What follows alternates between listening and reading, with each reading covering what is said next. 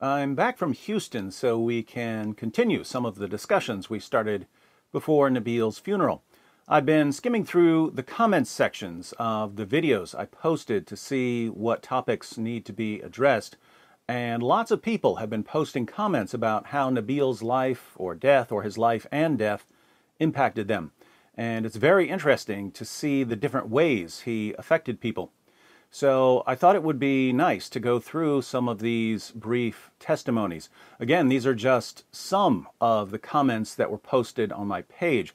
I haven't gone through all of them, and there are many more on RZIM's page and Nabeel's page. Many of the comments I've seen, maybe hundreds of them, were from people who said that even though they never met Nabeel, they still feel like they knew him, like he was their friend. That's one cool outcome of Nabeel sharing his life story and then vlogging his journey with cancer. Let's go through some of the other comments. Some of them are long, so I may just read portions. Nabeel's testimony and videos helped me to discover the truth in Jesus, who is the Lord. Rest in peace, Nabeel. I pray for you. Abdullah, I know you come from a background where you prayed for Muhammad as if Muhammad's well-being depended on your prayers. But trust me on this one, you no longer need to pray for Nabeel. Pray for his continued impact, pray for his wife and daughter, pray for his parents and sister. Nabeel's just fine. I can't stop watching his vlogs. He reignited a passion in me I thought was dead. There is so much to do, so little time. God give us strength. I hate cancer like never before. That makes two of us. You're totally a great man of God. You and Nabeel, brother, have been my total inspiration to learn apologetics and defend Christianity. Glad we could help. Check out 1 Peter 3:15 for some additional inspiration. The world is so much poorer for losing Nabeel. He taught me so much, and it's awesome his videos are available. You taught me so much, Nabeel Qureshi. You are with Jesus Christ. Nabeel's life and death have inspired me to learn religion in general from an intellectual position in order to spread the gospel of Jesus Christ. Before I used to be timid, now I am a lion for Christ. Nabeel's death was certainly not in vain. I am so sad to hear of Nabeel's death. It is you on the Acts17 channel who brought me closer to God. I was an atheist before, and now I'm a Christian. I remember his earlier videos and his debates. He is a great man, and I thank God for him. Thank you. May I offer my condolences to his family. We love you, Nabeel. Miss your presence, but hope you have done well in this world and finished the race. And now you're in the presence of God, rejoicing and glorifying God. What you have done and saved many souls from death and led to eternal life. I myself was saved through your message. Nabeel's death was a wake-up call for me. I wanted Nabeel to live a long life preaching the gospel and was really upset these past couple of days. I now know I need to align myself better with God's will and trust in Him better. My faith is strengthened, and I hope other people with this problem realize what I've realized and rejoice that God found use with Nabeel. He was so pleased with Nabeel that he raised him early. That's something to celebrate for Nabeel. He served our Lord well. God's timing is perfect. I am an atheist, but admired his humanity. May he rest in peace forever. Great message, God bless. Been praying for Brother Nabeel night before the loss. I saw him in my dream standing in front of me. Told me it just feels like a tickle when the spirit comes out of body. He was smiling, turned and dived in a sea, swam towards light until he disappeared in the light. 2 days after, I heard the news that he is with the Lord. I discovered Nabeel about 2 or 3 years ago on a video promoting his first book. I'll admit, as a public servant that works in security, my animosity against Muslims had gotten the better of me. I had little more than contempt for them. Nabeel shamed me into contrition. Here was a man that had personally dealt with more than I could imagine for his conversion, and he still had a heart for Muslims. I looked for more on him and his friend David from the book, and discovered this channel. In these 3 years, I have learned much and share these videos with everyone I know. I now make it a point to befriend and talk to people of all and no faiths due to his example. Thanks, David, and rest in peace, Nabeel. I'll miss you, brother. David, I'm very sorry for your loss. Nabeel was the one who got me interested in apologetics. I wonder, how are Luke and Blaze taking the news? Luke and Blaze are fine. Nabeel's vlogs touched my heart deeply and changed my life forever. Never would I have dreamed that I could feel so much sadness from the loss of someone I have never met. I am eternally grateful for the beautiful life and testimony of Nabeel. His example has forever touched and changed me as a person. God is good and worthy of praise, should he choose to heal or not. Rest in peace, dear brother in Christ. Continued prayers for his dear family.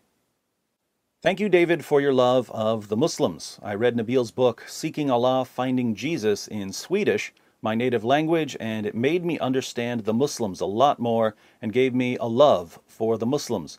I'm an author myself, and I've found Nabeel's book to be an inspiration. Once again, thank you for your work. Nabeel passing away has been one thing that has truly affected me. He was the nicest man, and he did not deserve to suffer like that. I'm an atheist and don't like any religions anymore, but I love Nabeel, and the world is a little bit darker without him. He will certainly be missed and remembered. God bless you, David. Good job. You and Nabeel have impacted my life through your testimonies, and your videos helped me in the discussion with my Muslim boss. I heard the testimony of Nabeel first before I started listening to the teachings of David. You both have blessed my life greatly, never to be the same. I'm smiling because I know our Father has already addressed Nabeel with, "Job well done." You and Nabeel have both helped in my journey to the Lord and in strengthening my faith and learning more about the enemy. I pray for the comfort for all who will miss this great man of God. I can only hope and pray to have faith as strong as Nabeel's one day soon. Brother Nabeel, I love you so much. God has spoken through you and touched many souls, experiencing the love of God beyond comprehension. I have learnt not to hate but love and forgive. It's so important to share this unconditional love of God. Thank you, brother. I know you are with the Lord. I will continue to share God's love. You have inspired me so much. Thank you, Brother Nabeel and Brother David, so much. God bless you in everything you do. Amen. David, I just want to offer my condolences on the loss of Nabeel. You both helped me come to Jesus in ways you'll never know, so I just wanted to say thank you and let you know my prayers and thoughts are with you and Nabeel's family through this difficult time. Thank you, Nabeel. In my time of spiritual crisis, seeking Allah, finding Jesus helped bring me to the one true God. God chose you for a reason. Thanks for this awesome video. We thank the Lord for the life of Nabeel and all he taught us. When I first got saved, I read his book, Seeking Allah, Finding Jesus, and it strengthened my faith and education on apologetics. Can't say I'd be saved if it wasn't for his ministry. Nabeel helped me regain perspective on Muslims. I believe his life will continue bearing fruit. 2 weeks ago, at least, I had a dream I was driving with David. He was weeping because someone very close to him had died. This dream was completely random, and I haven't watched this channel in months. This is the first video I've clicked on. Rest in peace, Nabeel. I don't know you personally, David, but I know that you are my brother in Christ. I've watched all your videos and Nabeel's videos. Both of your testimonies have impacted my life, and one day we will see each other in heaven. Thank you, Nabeel and David. Thank you for uploading. Nabeel has changed my life, and his videos and yours will continue to open the minds of people around the world. David, thank you so much for sharing. I'm watching this again after seeing it live yesterday. What a tremendous blessing you and Nabeel have been. I am way older than you guys and been a Christian since my teen years, but I am still inspired today by you both. Because of both of you, I am investigating Islam myself, and needless to say, it's not looking good for Islam. His book changed how I viewed Jesus Christ. I saw how my Latter-day Saints teachings compared to Muslim teachings about the Bible. I saw how Nabeel came to Christ. I saw how he overcame all of his opposition to biblical Christianity, and it helped me tremendously. I have accepted Christ as my Savior in the traditional Christian way. I am grateful for his book, his thinking, his life. Thank you. I have recently been born again after growing up in religion and not knowing God. About a year ago, I found you, Nabeel, on YouTube, and you are a part of my reason to come home and seek him. David, you are the slow blade that penetrates the shield. You alerted me, an agnostic, to the dangers of Islam, and Nabeel finished the job and brought me to Jesus. How that happened is a miracle I won't go into here, but thank you for your steadfast defense against the hypocrites who denigrate Nabeel. You both have my thanks.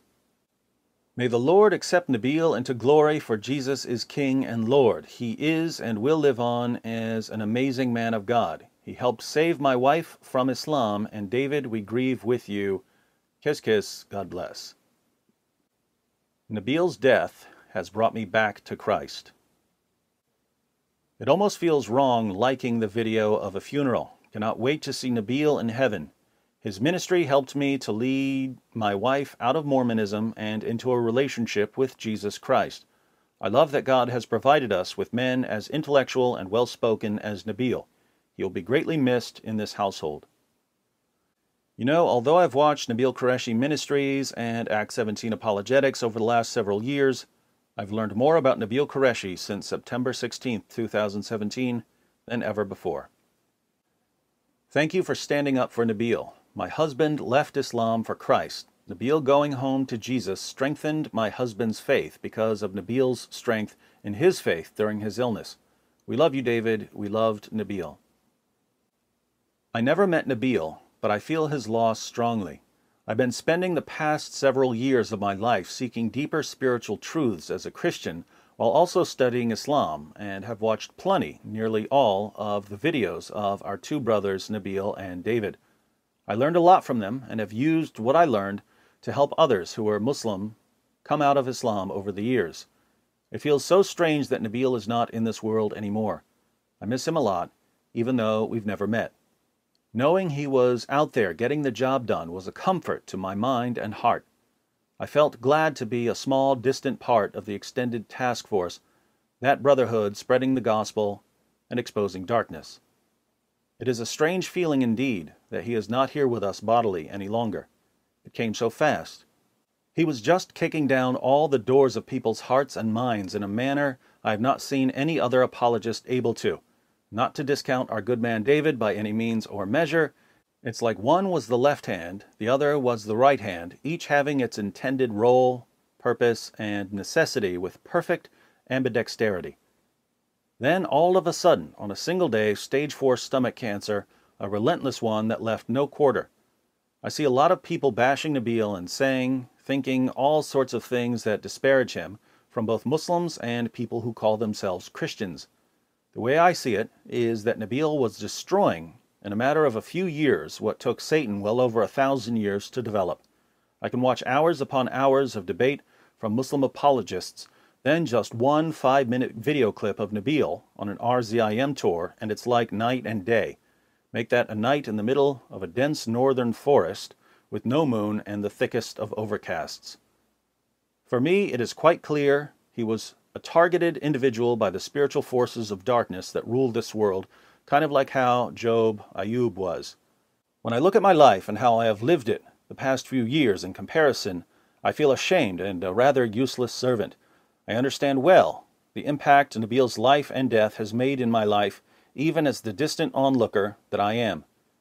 I feel now we all need to get more serious than ever about what we are doing with our time and life, and not waste another day, building ourselves up in spirit and truth while seeking every chance to put in our labor for the gospel by applying it progressively in our own lives and helping others do the same.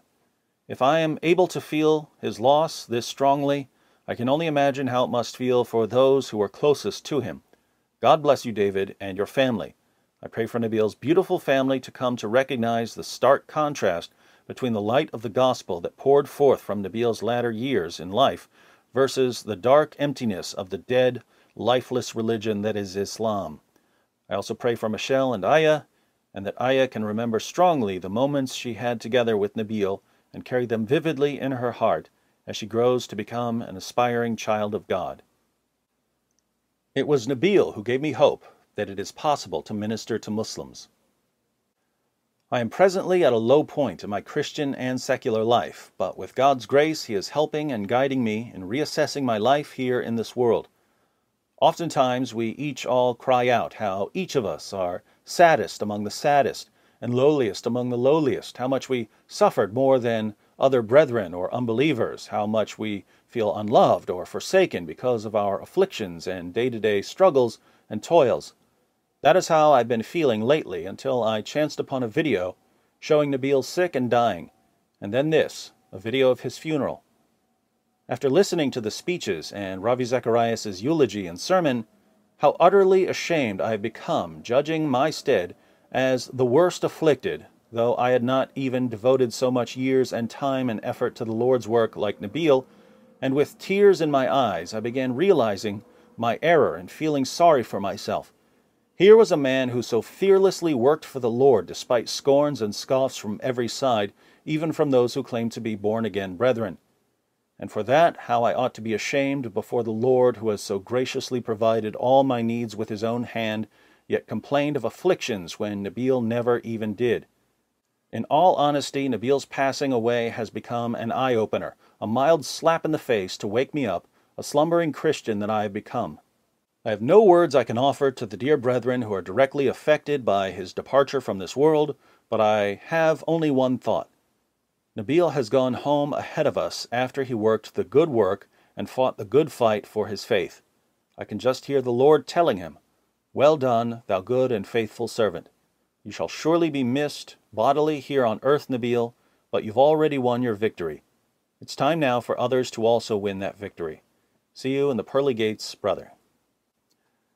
Nabeel's death has made me realize for the first time I will truly die in the flesh, and I will now live my life for the Lord as Nabeel did, and realize how much Jesus did for me and those He saves. David, I'm so sad over Nabeel's death, I wish I could have met him.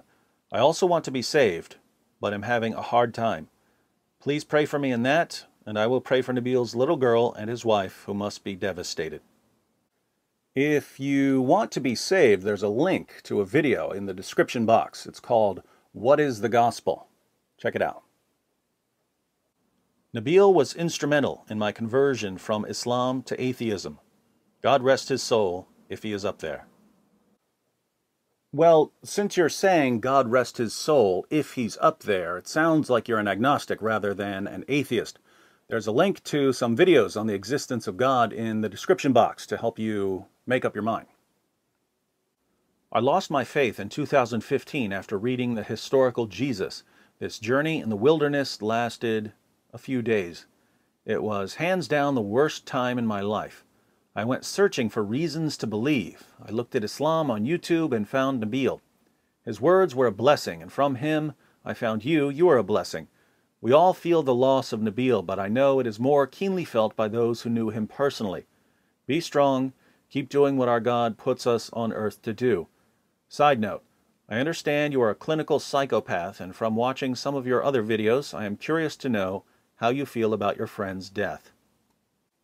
Lots of people are curious about that. I'll probably address it in a separate video. I hate for those who remain such as me. It is repentance, repentance, because I didn't believe in Nabeel's true Christianity. I was wrong. How I was wrong. Pardon me, my brother, who's now in heaven. I began to watch loads of Nabeel's videos last winter in a cold coffee shop, and he taught me so much. Although he's gone too soon, his education will help us in our teachings. God bless you.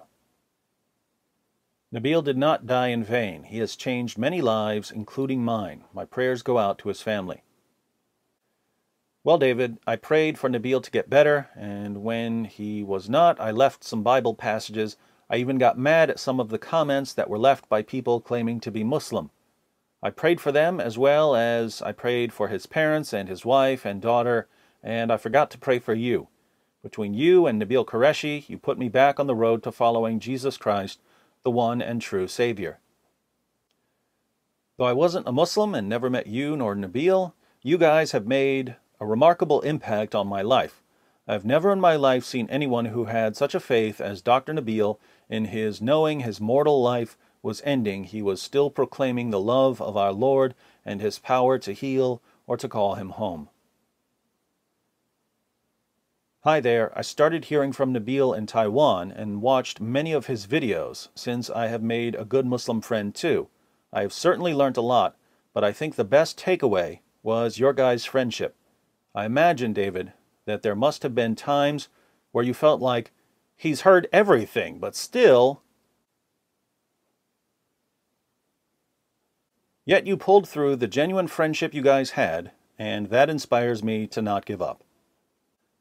I am an agnostic and could perhaps be called an anti-theist, but I have been following Nabeel and David for many years. I was shocked when I heard the message of Nabeel's passing, as I thought he was recovering. Even though I disagree with the worldview of most watching this channel, and I have often given harsh and long arguments against the epistemological claims of Christianity, I do support you because I would rather live in a world full of Nabeels and Davids than Muhammad's. I don't know where Nabeel is now. For some, that might seem insulting or hurtful, but it's not how I mean it. I hope that he has found the peace and love he was promoting, because if someone deserves to find that peace, it's him. We all need to aspire to be more like him, especially regarding his last message. Seek the truth in love. That is a statement I can agree with for sure. Rest in peace, Nabeel. I'm starting to think that I may need to make more videos on atheism. Thank you, David, and your friend. I was stuck in defeat about Muhammad is in the Old Testament and prophetic. You, Sam, and your friend gave me the answers I needed. My faith was wavering, thank you. I know great awards are for Nabeel in New Jerusalem. That great city will come down soon, and you'll be with your friend again. I had a desire to meet Dr. Nabeel in person, and I have faith my Lord God is going to fulfill it. Meet you in the glory of our Lord Jesus. You will be missed in this world. Dr. Nabeel's testimony is one of the reasons I came back to our Lord. Love you, bro. See you all well in eternal life, in Jesus' name. Amen. So, we've only gone through a fraction of the comments posted on my videos about Nabeel over the past few days, and we can see that Nabeel had a ministry not only to Muslims, but also to atheists, agnostics, Mormons, and Christians.